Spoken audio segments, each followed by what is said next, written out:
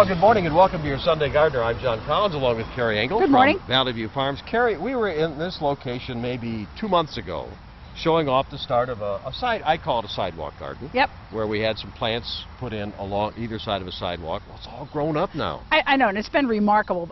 Pat takes care of this garden. She actually planted it. It was Andy Ford's idea, but it really is great because it really lets us see how the plants we sell really do in a real setting.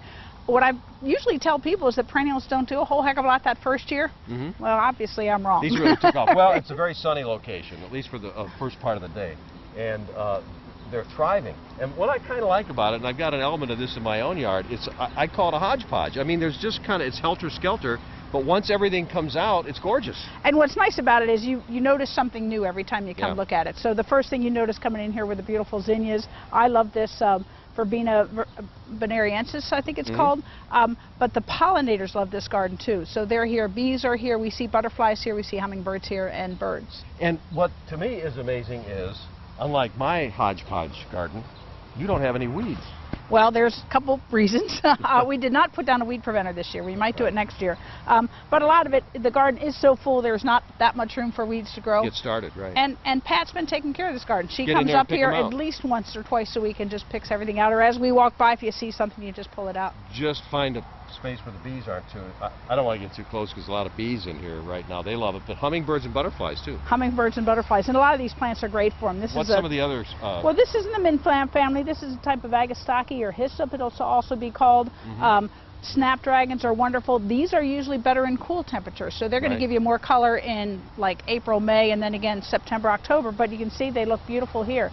Back behind here, I don't know if you can see this all that well, but this has been a plant. This was in bloom the first time we came out here. This is Digiplexus. So is it like a digitalis type? It's very similar. Yeah. It's not necessarily hardy. So we sell it in our perennial area, but I wouldn't count on it.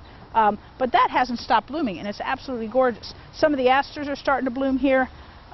Zinnias, these are great just to add pops of color here and there, and so many different colors you can choose from. What do you do with zinnias to keep them from getting, I guess they get like a fungus and they begin to look a little ratty once things get hot? A lot of them get powdery mildew. Yeah. Look for the profusion varieties. Don't get them as much, and one called Zahara doesn't as much. Make sure you have some space and good air movement out here because I think there's lawn on either side. It does get some good air movement. And if you have to, you can spray them with a fungicide. Right, to keep them green. But that'll certainly help. Not looking like they're at the end of their life.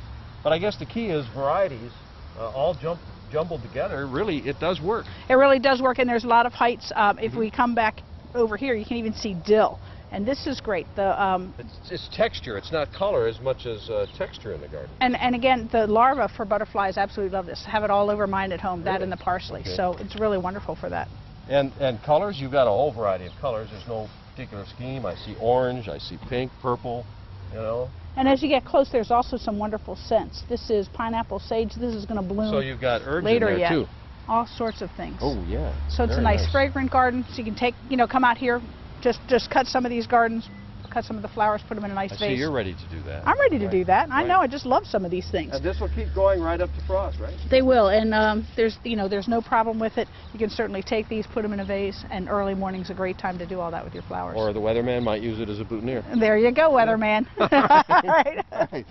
All right, so a hodgepodge garden right along a sidewalk, a beautiful idea. Something maybe you should establish for your garden for next year. Think about it. Put some bulbs in there first. Start with some bulbs. All right, Carrie, next Sunday we'll be back with more on Sunday Gardener. We'll see you then. And if you have a garden question, just send it to Sunday Gardener, WBAL-TV, 3800 Hooper Avenue, Baltimore, Maryland, 21211. You can also go to our website, WBALTV.com.